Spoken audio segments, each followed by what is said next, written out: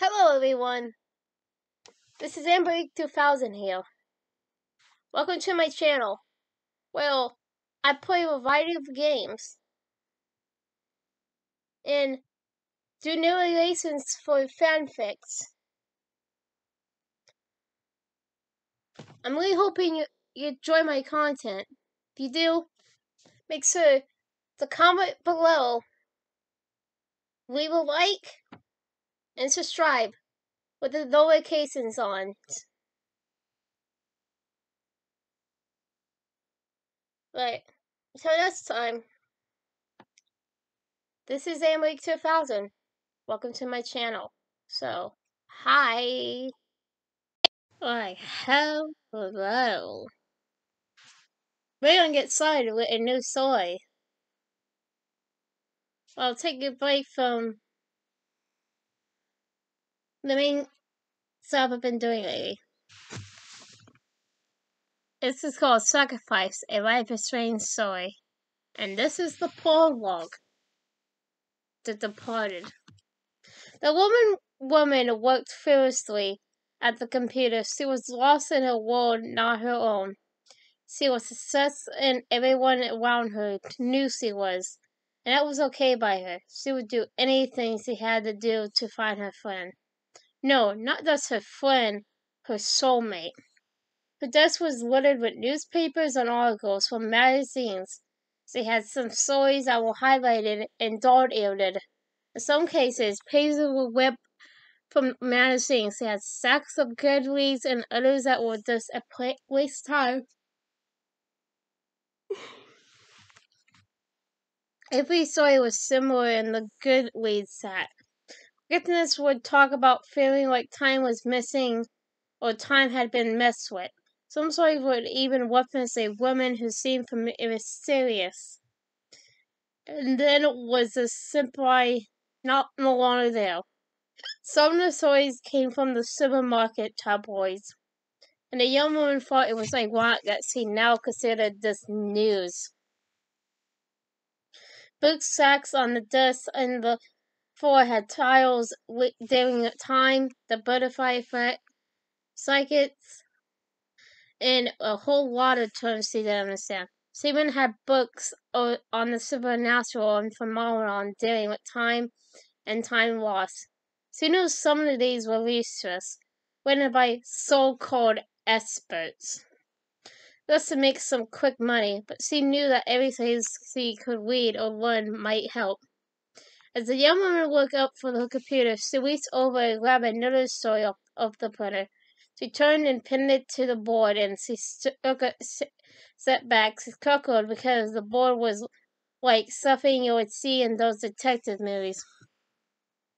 A giant wall map with things pinned all around, dated and numbered, as if they were looking for a missing person.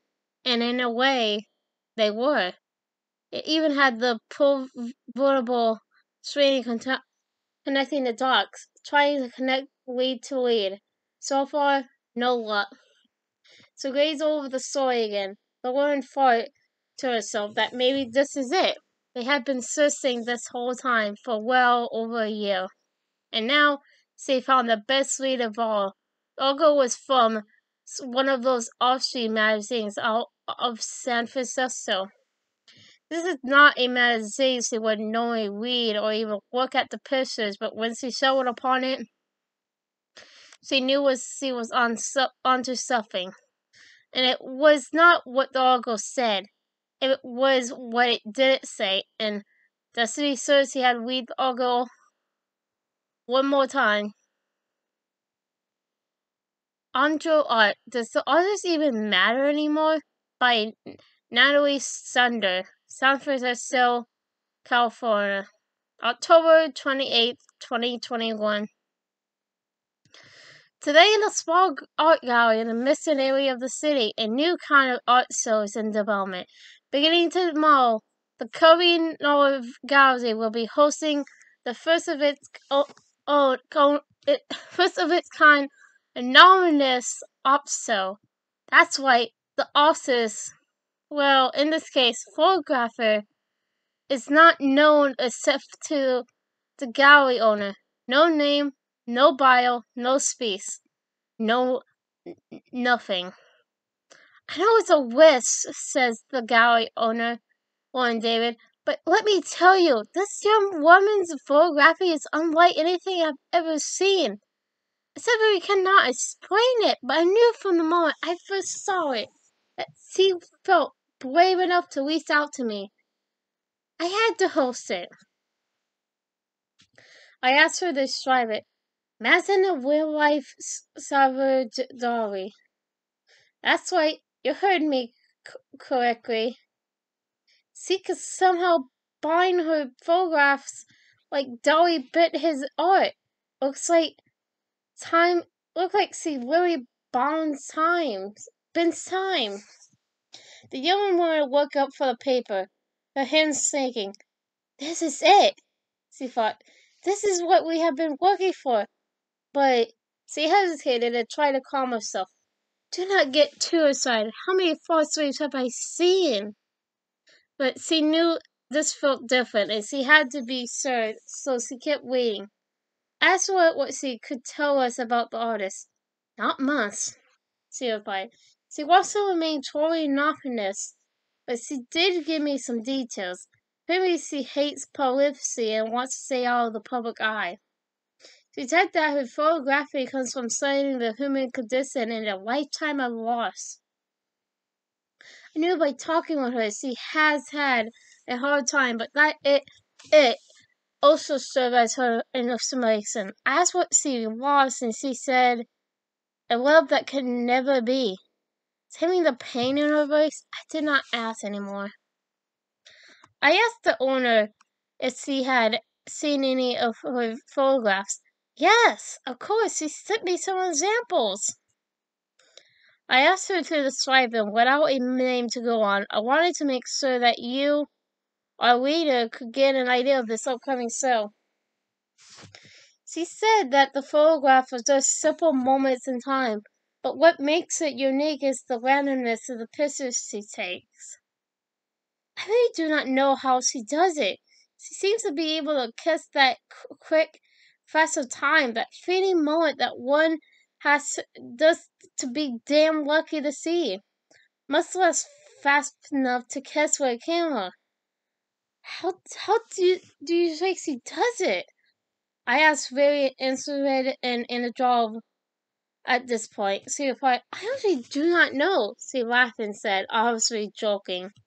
Unless she is some sort of a time master who can rewind time. I have no clue.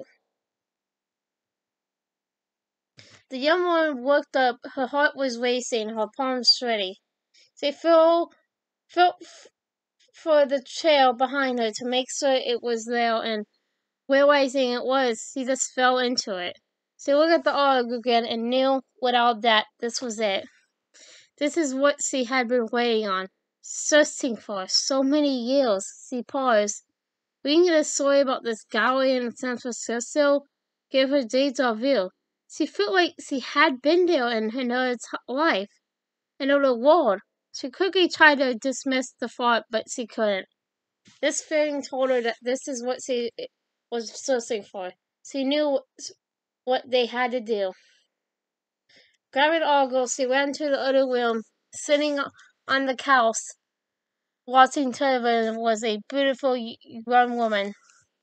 Her hair was the color of a warm sunset, and her eyes the color of an early autumn forest. Glorious would not even begin to deceive her.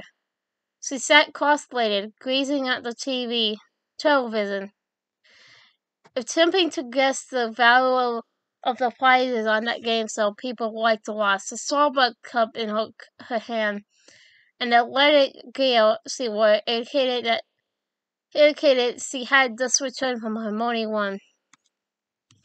The young woman put down on the couch next to her partner, her wife of these last few years. She threw her hands around her and tried to catch her breath. They held her and laid her head on her shoulder. Wait still, Amber turned to her wife and embraced her, welcome and fussing. What is it? What's going on? Are you okay? the younger woman is spotted. So sorry, but I am not just okay. I'm hella okay. Rachel, I found her. I found Max. And Corey Price begun to cry. And that's the prologue. This is, when you see it, the whole story is basically not cut up in chapters. Each chapter is not itself. But when you go to see it on AO3, which will be linked down below in the comments, you'll see it. Basically, every chapter is basically one whole chapter. So, yeah. But, no, I am separating the chapters. I am gonna do it.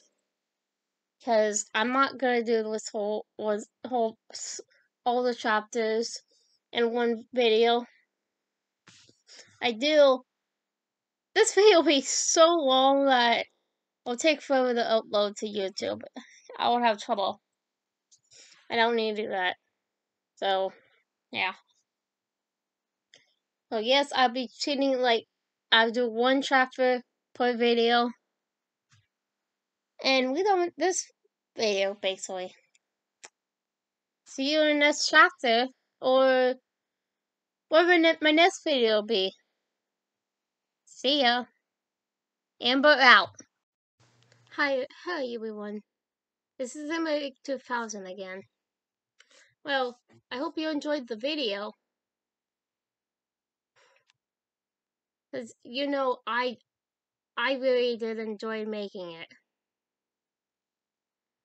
But, so I hope you enjoyed it. Comment, like, and subscribe with the notifications on down below. Till next time, bye!